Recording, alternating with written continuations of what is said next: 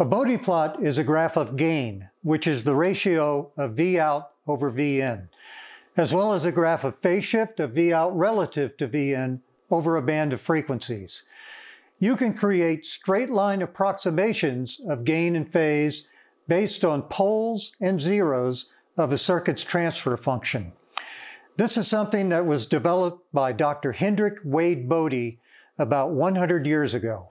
As you can see in the graphic on your screen now, which is a Bode plot of a bandpass filter, the magnitude of gain is plotted logarithmically on the vertical axis versus logarithmic frequency on the horizontal axis. But phase is plotted linearly in units of degrees on the vertical axis. In the simple 2-resistor resistive divider circuit that we've been making measurements on in some of the earlier lessons, the gain and phase of this circuit is constant across all frequencies, at least ideally. The transfer function of this circuit is simply R2 divided by R1 plus R2, which is an absolute gain of 0.1 and phase of 0 degrees. The logarithmic gain is 20 times the log of 0.1, which is minus 20 dB. The gain and phase of this resistive divider circuit is fixed because the impedance of the components in this circuit, R1 and R2, are fixed and don't vary as a function of frequency. But if we were making measurements on a circuit that included capacitors and inductors, the impedance of these components would change as a function of frequency, as you may have learned in some of your circuits classes. This means that the gain and phase would also vary as a function of the input frequency. Hi, I'm Johnny Hancock, Product Manager for Keysight's Infinivision X-Series oscilloscopes. In this lesson, we are going to characterize the gain and phase of a bandpass filter that consists of a series inductor, capacitor, and resistor, as you can see on your screen now. The measurement we are going to perform is called a frequency response analysis test, but most engineers simply call it a Bode plot test.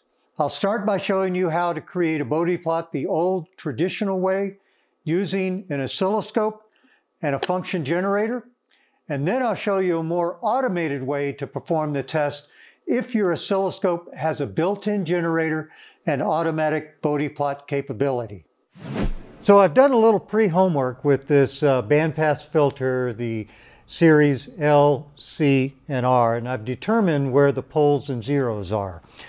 There are two poles, one at 3 kilohertz, one at about 800 kilohertz, and there's a zero at 0 hertz. Now 0 hertz is off the graph. So this is plus 20 dB per decade going up to where the pole is, and then it rolls off 20 dB per decade, minus 20 dB per decade, which makes it go flat right at 0 dB.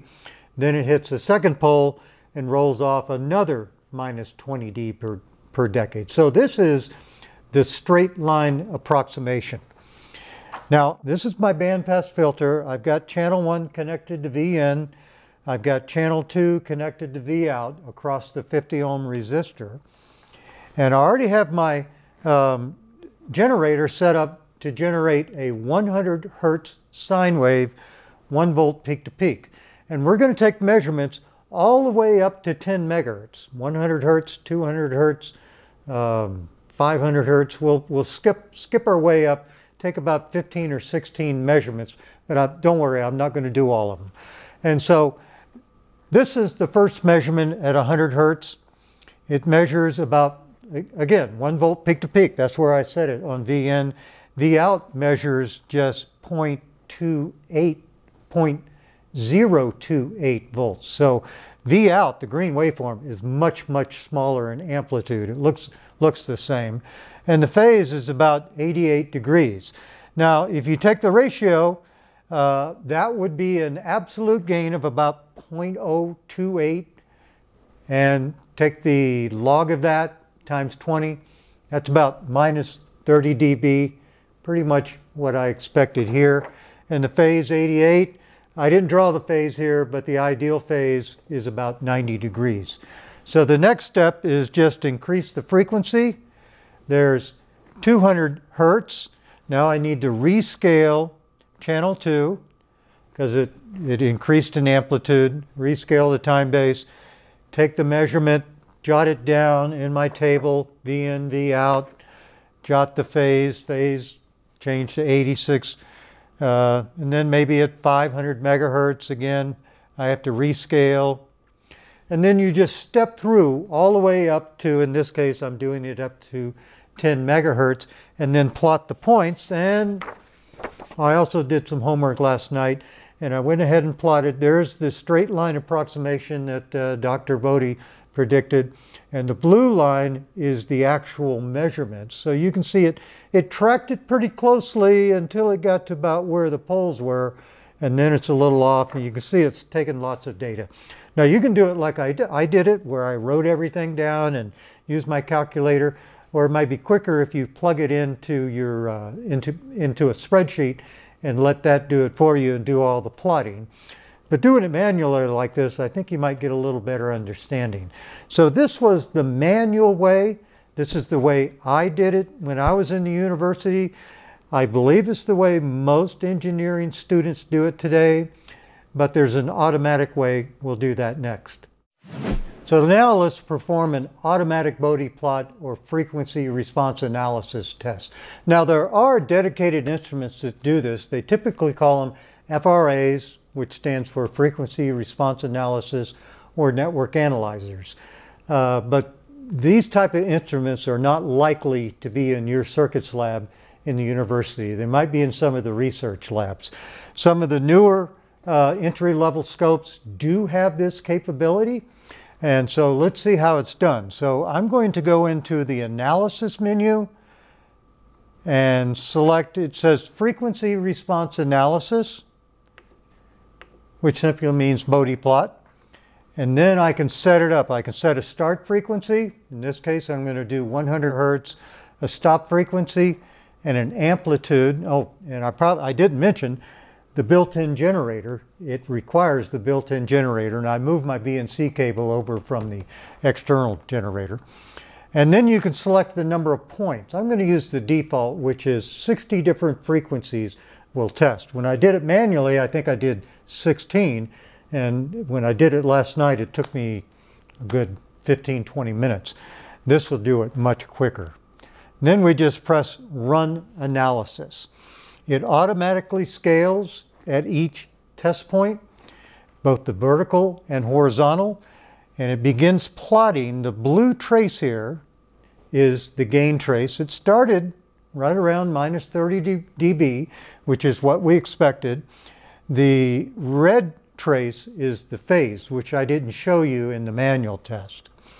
Here you can see it flattened out around 0 dB. So there's scaling on the left part for gain and scaling on the right for phase. So we have plotted both gain and phase on the same exact graph. And then we have markers, dedicated markers for the Bode plot. That's these orange triangles where you can measure, and it reads out down here, what the gain and phase is at any particular frequency. So for instance, right here it says minus 11.4 dB, 73 degrees at 1 kilohertz. Before we wrap it up here, let's talk about Bode. Is it Bode or is it Bode? I've received some comments in the past that said it should be pronounced Bode, a long O, a silent E. So I did a little research on this topic, and I found out his family was originally from the Netherlands. He was Dutch. His mother preferred the Dutch pronunciation, which I've been told is Bode. But his colleagues at Bell Labs, that included people like Claude Shannon and Harry Nyquist, they called him Bode. My professors called it a Bode plot. I expect your professors probably call it a Bode plot as well. So you can call it a Bode plot or a Bode plot, but it's not a Bode plot. Unfortunately, many of you will be stuck performing Bode plot measurements using the old traditional manual method unless you have a newer oscilloscope like this one with the built-in capability. Or your professor may require you to do it the old way to help you better understand the fundamentals of this measurement. Automatic Bode plots are something that I innovated for the first time in an oscilloscope a few years ago, but more oscilloscope vendors have been implementing this capability into their newer scopes as well. If you go to the URL on your screen, you can download a lab experiment and tutorial document that I wrote on Bode plots. You can also download this Bode plot poster to hang up in your circuits lab or dorm room. That's it for lesson number 10. In the next couple of lessons, we'll be talking about triggering again. See you in lesson 11. Go, Michigan State Spartans. Go, Michigan Wolverines. Go, Ohio State Buckeyes. Now I've probably offended all 3 of these Big Ten schools.